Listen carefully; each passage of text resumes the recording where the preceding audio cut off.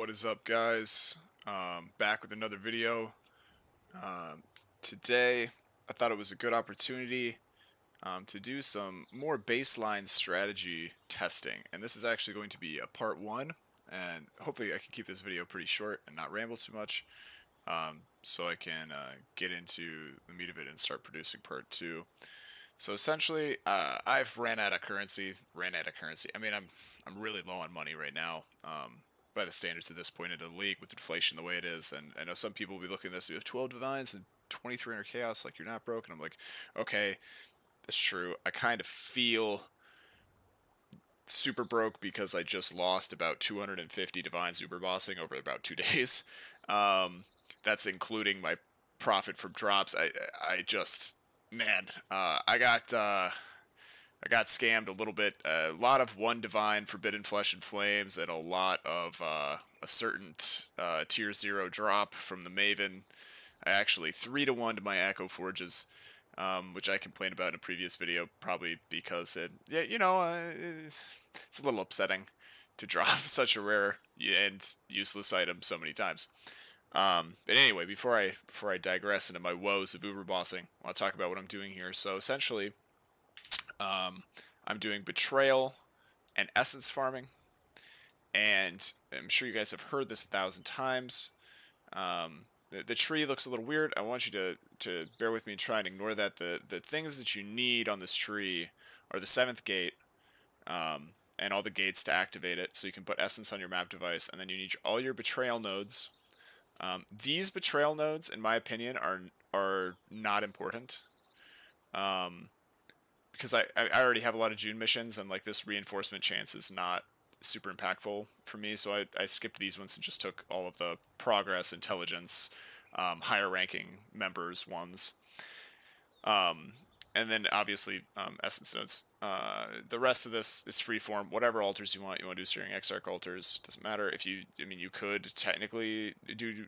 I don't think you'd want to do destructive play because you're largely going to be staying on the same couple tile sets. And destructive play, you need to use 10 different maps if you're not using Conqueror, Shaper, Elder maps. So my full investment for this, and I did factor in the cost of these maps. I did not pay for these maps; they're just in my stash, but I tallied up the cost. Everything here, and this is all that I'm using, costs about 1 divine total.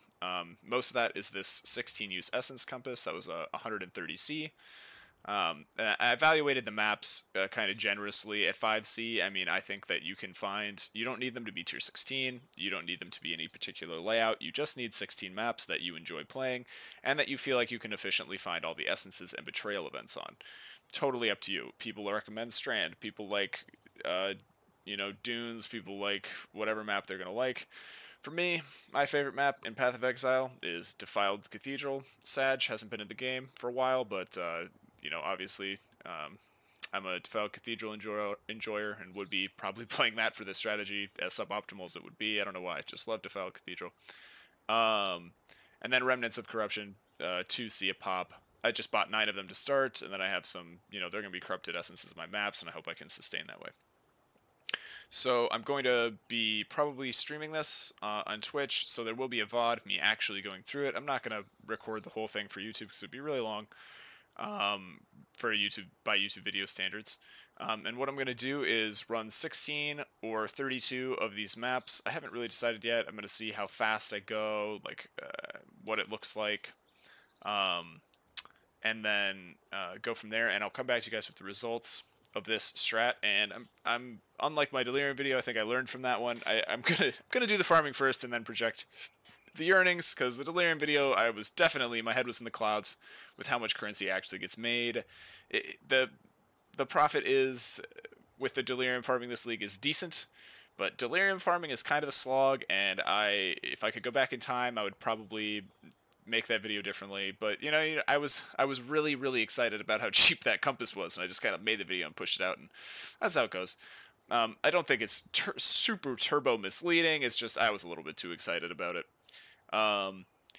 So yes, that's basically the overview of everything. And before I ramble too much, one more thing I wanted to cover in part one is, yeah, my build's pretty endgame. Like, my build's really strong, but this strategy, and you'll hear this all over YouTube and all over Twitch, this strategy does not have any dependency on the tier of the map. So it's you can do tier 3 strands. You can do white maps. So if you have to kind of bite the bullet and be like, yo, my build's going to clear this content more efficiently on lower tier maps, and just do it. And that's been really popular this league, obviously for Magic Find with T7 Cemetery, and then with Beast and Essence and white maps, which I think is still Beast and Essence and white maps. I do think is the best starting strategy for currency in the game. Maybe throwing Alva in there as well, or Alva instead of Beasts rather, is competitive, because Cricket Chimerals can be kind of rare. But I might make a video on that at some point. For now, I'm just going to do this. This is what I have available, and the fact that the maps are tier 16 is not going to factor into the profit results very much, if at all, and I'm not going to count anything that drops on the map other than my Betrayal and Essence rewards, essentially. So yeah, this is part 1. Be back with part 2 shortly. Thank you guys so much for watching, and I wish you many lucky drops today.